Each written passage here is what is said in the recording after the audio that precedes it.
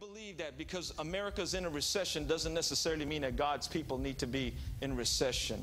If you read throughout the Old Testament, every time nations would go into a time of recession or drought, it was never meant for the people of God to experience that drought, but it was because of their disobedience. They moved into the drought as well. I believe that this is a time where the church should be prospering at its highest level. Do you know why?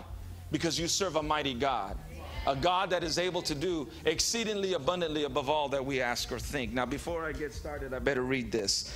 Malachi chapter 3, verse 8 and 11. When you have it, say amen. It says, will a man rob God? Yet you have robbed me. But you say, in what way have we robbed you? In tithes and offerings. You notice it says tithes and offerings. Come on, I knew it was going to get quiet in here because some folks get real nervous when preachers start talking about money.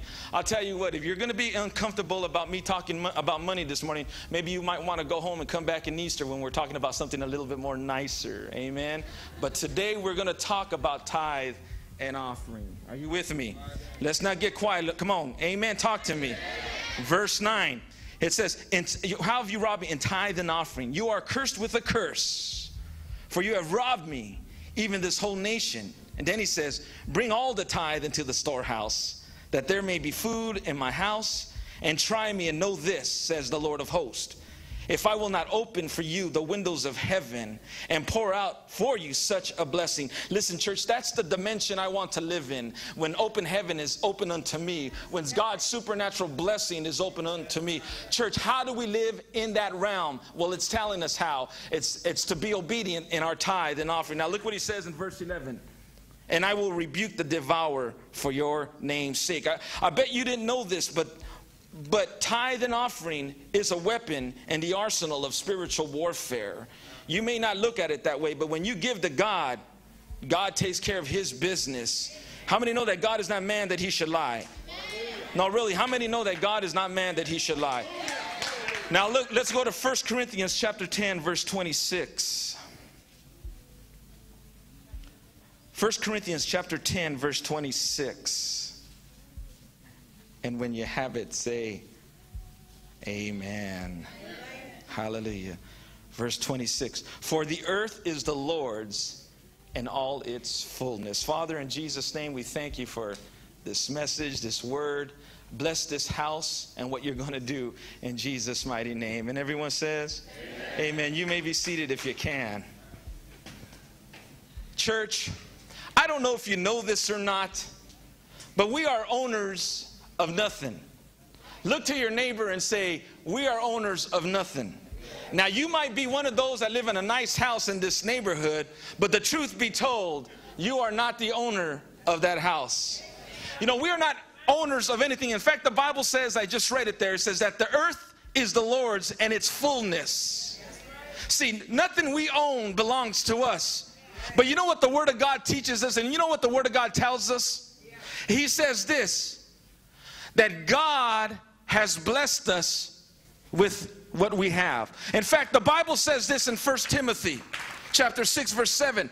It says, for we brought nothing into this world, and it is certain we cannot carry nothing out. Now, maybe you're driving that nice Jaguar I saw in the parking lot, but if you were to check out of this earth today, I promise you one thing, you will not take your Jaguar with you.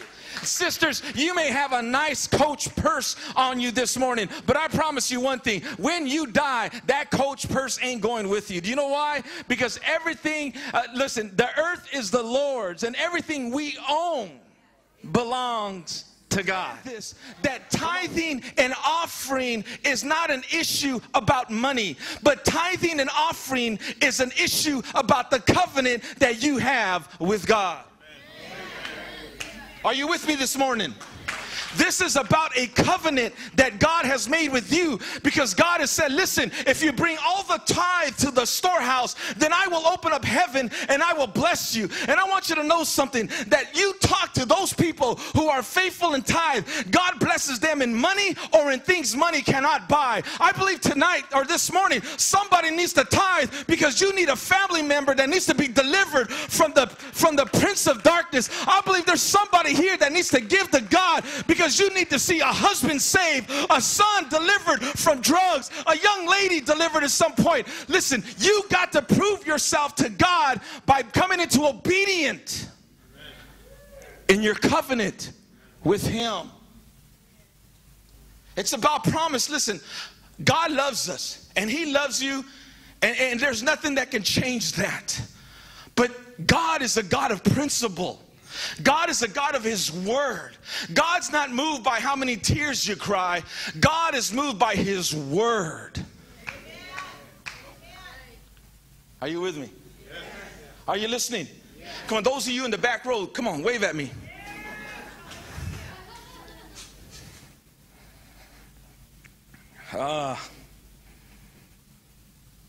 What I need you to see, child of God, what I need you to see this morning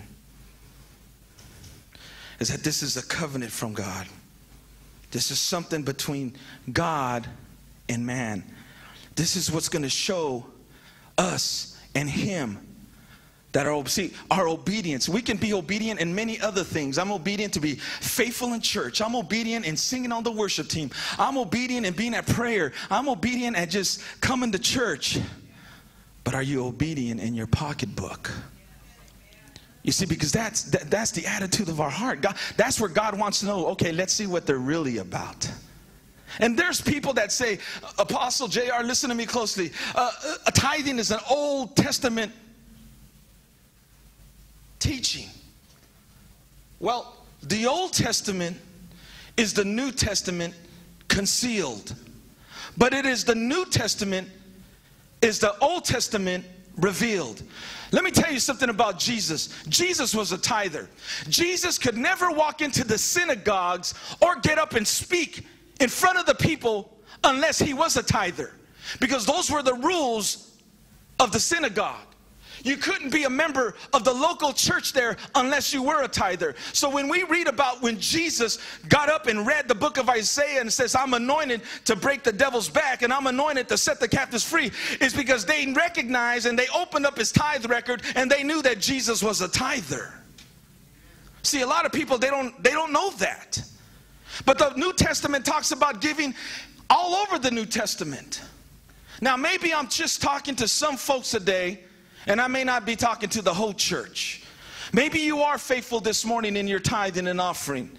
But it's always okay to go back to the basics and just listen to the word of God, because the Bible says that faith cometh by hearing, and hearing by the word of God. But I'm talking to those of you who come to the house of God. They listen to the man and the woman of God preach. Let me ask you this. Would you go to Perco's, eat their great breakfast with that big slab of ham, and walk out of that breakfast joint without paying? Well, when you come to the house of God and you know your pastor has put in the time, has put in the blood, sweat, and tears to hear from God, to deliver you a word, and what you do is you come and you tip God rather than tithe God, let me tell you something. You are robbing God.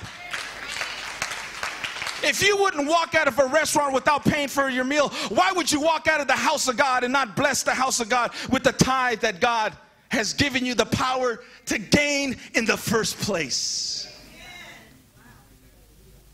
Y'all don't hear me though, do you? What I need you to understand is that tithing is not an option. It's not something you put up for a vote for you to decide if this is the right thing to do or not. God says that the first fruit, the initial 10% of your increase, is His. Church, victory in your life is determined on how you handle your tithe.